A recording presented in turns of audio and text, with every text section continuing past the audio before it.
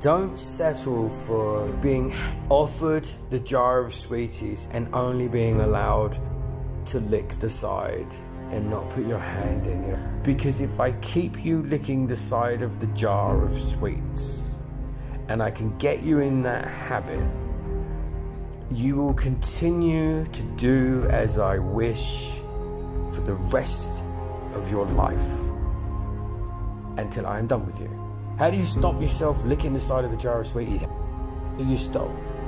It's that simple. You just stop.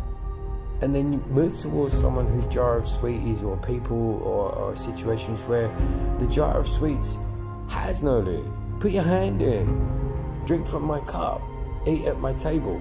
You can have all of me. You can have who I am, what I offer, without condition, without jumping through hoops, without continuously licking the side of the sweeties.